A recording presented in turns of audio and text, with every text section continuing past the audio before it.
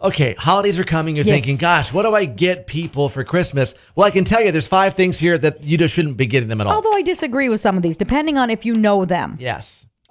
These are the 5 most hated holiday gifts. Now, the reason they're hated on this poll is because they have high re-gift numbers. Right. These are gifts you're going to get, and you say, yeah, I'm totally going to give that to somebody else. Again, depending on the person. I will tell you right now, some of these you would absolutely re-gift or put in the dark side of the closet. But then other ones, if you know you have a particular family or friend who loves one of these 5, they're not going to regift it. They're going to use it. All right, number 5 is box of chocolates. I would never regift that. I want them. Depends what chocolates they are. If they're those cherries? Chocolate-covered cherries, are gone. Exactly. They're disgusting. They're vile. If I get any, somebody raise their hand that they want to regift, I will pay them forward just like that. Number 4, beauty gift sets. Yeah, I'll pay that forward too. I don't. Not everybody needs all the makeup and the nail stuff. Then some of us just don't use it. I probably should. Number 3, scented candles. I love scented candles. Good ones. Yeah.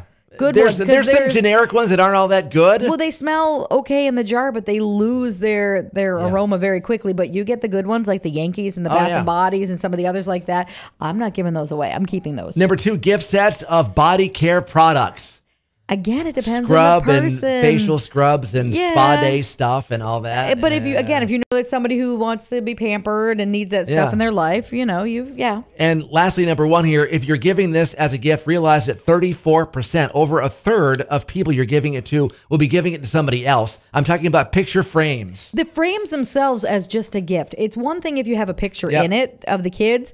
I will tell you, years ago, my parents said, stop giving us picture frames. Just give us the pictures. We don't have enough space for all the frames. So what they do is they take out or put it over top of the older picture and put the newer picture in front of it in the frames they already own. So now they don't get it framed. They just, because they don't want it framed, because they're like, either they same thing, going to give it away, going to throw it away, going to go in the dark side of the closet of doom. So box of chocolates, beauty gift sets, scented candles, gift sets of body care products, and picture frames. That's what people don't want. Allegedly. For the holiday. More info, YesFM Facebook, Twitter at 967YesFM, and the Mercy Morning page at yesfm.com.